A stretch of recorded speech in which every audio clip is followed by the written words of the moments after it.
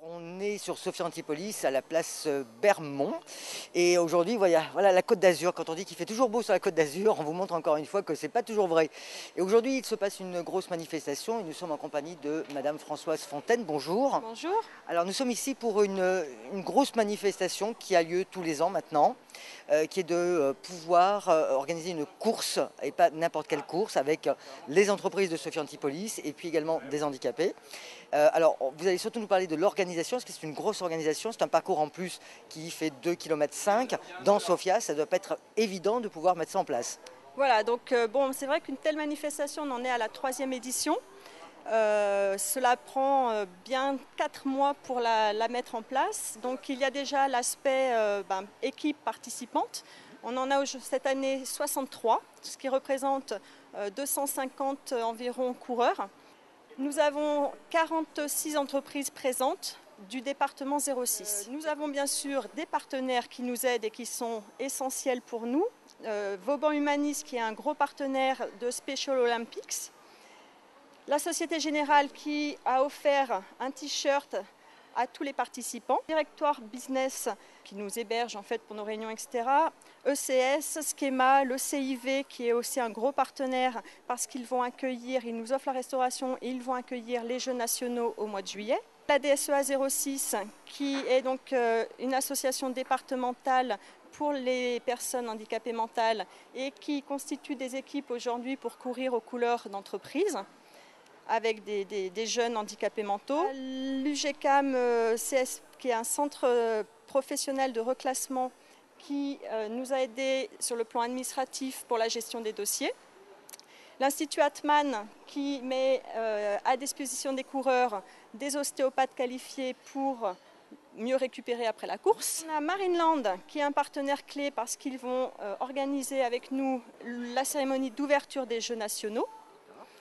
LMS News qui est un média important qui couvre très largement ces événements. Valbonne Sophia Antipolis bien sûr qui nous accueille sur sa commune. Le club des dirigeants sans lequel nous ne serions pas là aujourd'hui. Voilà, c'est eux qui se sont vraiment mis en relation avec Special Olympics.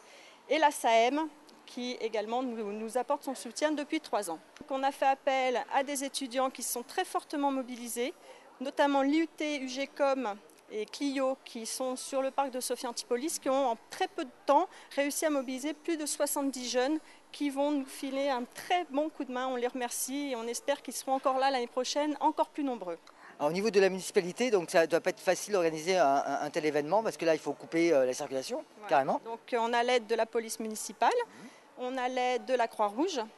Voilà, et c'est vrai qu'ils font un super travail, ils nous aident énormément. Mais rien ne vous arrête en fait pour une manifestation telle que celle-ci. Voilà, c'est sûr que la cause est tellement belle, on est motivé, je pense que toutes les entreprises participantes le sont également. On n'a eu aucun appel pour nous dire est-ce que vous maintenez, je pense que tout le monde sera là. Donc non, ce n'est pas quelques gouttes qui vont nous arrêter, c'est sûr.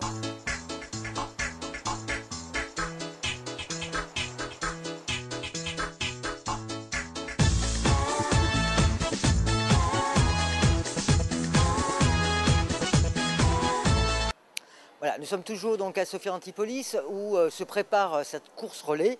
Et pour en parler maintenant, nous avons monsieur Alain Delétoile qui est président de Special Olympics. Bonjour. Bonjour, donc je suis le directeur national pour l'organisation en France.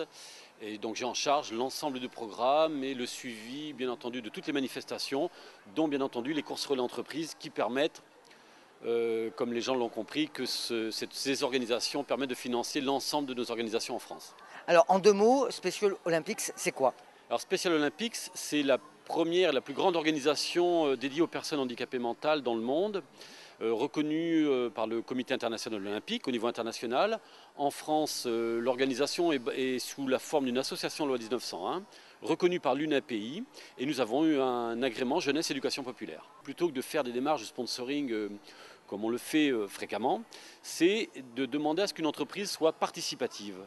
Et en faisant participer une entreprise sous forme d'un don, mais elle fait courir ses employés ou ses cadres, sous le format des courses relais d'entreprise, ça nous permet aujourd'hui, à Sophia Antipolis, d'en être à la 3e édition, avec un nombre croissant d'entreprises et bien sûr parrainé par une organisation qui est le club des dirigeants de Valbonne-Sophia Antipolis, qui nous permet bien entendu d'avoir tous ces contacts et qui œuvre à nos côtés maintenant depuis 3 ans. Alors, quand on parle de course, il faut bien se dire une chose, c'est qu'avant tout, la victoire, c'est surtout de participer, c'est d'être là, d'être présent, d'être avec des chefs d'entreprise, avec des cadres, avec des employés. C'est surtout ça le but de cette opération. Oui, absolument. Je crois que la priorité dans ce type d'épreuve, qui est de financer bien sûr nos manifestations, c'est d'être participatif. Et ça permet voilà, des sociétés d'avoir des coureurs de tout niveau. Donc on a des équipes qui viennent et qui vont vouloir gagner parce qu'ils se prennent au jeu. On mesure aussi qu'au fil des années, même une équipe qui a fait un temps de référence, l'année d'après, elle revient et elle essaiera un petit peu de battre son record ou se dire bon, on va essayer de faire mieux. Voilà. Alors, est-ce que c'est également une préparation pour les Jeux de Sofia qui ont lieu en juin, là, qui durent pendant un mois entier? Alors, est-ce que c'est une bonne préparation? Alors c'est d'abord une bonne préparation parce que ça nous permet d'abord, comme je vous ai dit, c'est très important, c'est de financer l'épreuve qui va avoir lieu dans 3 mois. Ça permet aussi à tous les gens qui nous aident et en particulier donc le club des dirigeants encore d'apporter leur pierre à notre édifice et ça nous permet bien entendu tout ça de préparer les Jeux nationaux qui sont une vraie continuité entre cette course relais et cette grande organisation qui va avoir lieu donc le premier week-end de juillet à Valbonne-Sophia Antipolis.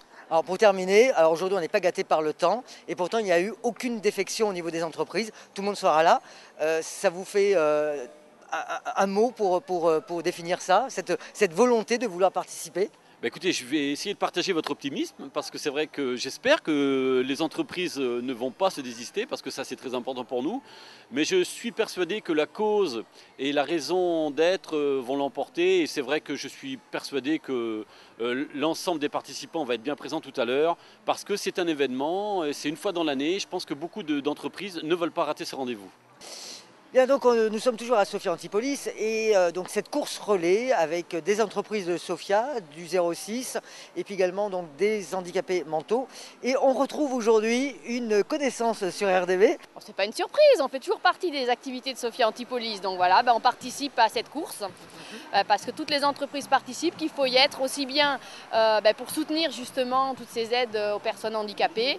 Et puis voilà, et c'est faire vivre aussi Sophia Antipolis et ça c'est bien. On voit quand même que les entreprises, mine de rien, elles ne disent pas tout, mais elles se préparent à fond pour cette épreuve. Bonne course, mesdames. Merci.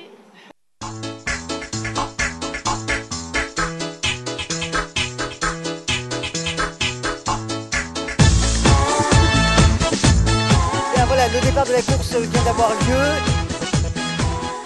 Voilà, on continue notre petit tour avec monsieur Robert, qui est donc dirigeant de Simisa. Alors Simisa, c'est quoi exactement? Alors c'est le syndicat mixte de Sophia Antipolis qui est le maître d'ouvrage du parc, qui aménage, qui va les terrains, qui équipe et qui participe aux animations, notamment aujourd'hui, qui se déroulent sur le parc. Alors aujourd'hui, c'est vrai qu'on n'est pas trop gâté par le temps, mais tout le monde a répondu présent.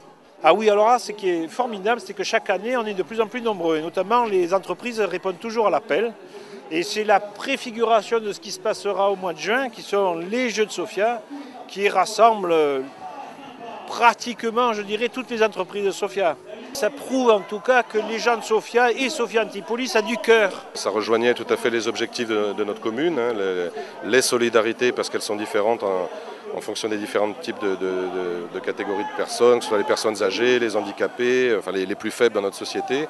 C'est une de nos priorités municipales. Donc quand la société civile, comme on dit, les entreprises privées, les associations ont des projets qui vont dans ce sens-là, nous les soutenons tout à fait en mettant à disposition nos installations, notre matériel, nos services municipaux aussi pour assurer toute la sécurité de la manifestation. Le regard porté par la société sur le handicap doit évoluer. Il faut arrêter de se limiter à l'écran du handicap et regarder derrière l'ensemble des compétences, l'ensemble des savoir-faire de ces personnes et arrêter de les différencier. Au contraire, accompagner leur inclusion dans le monde de l'entreprise, leur inclusion dans l'école, c'est rendre possible leur projet de vie dans toutes les dimensions, professionnelles, culturelles, vie familiale.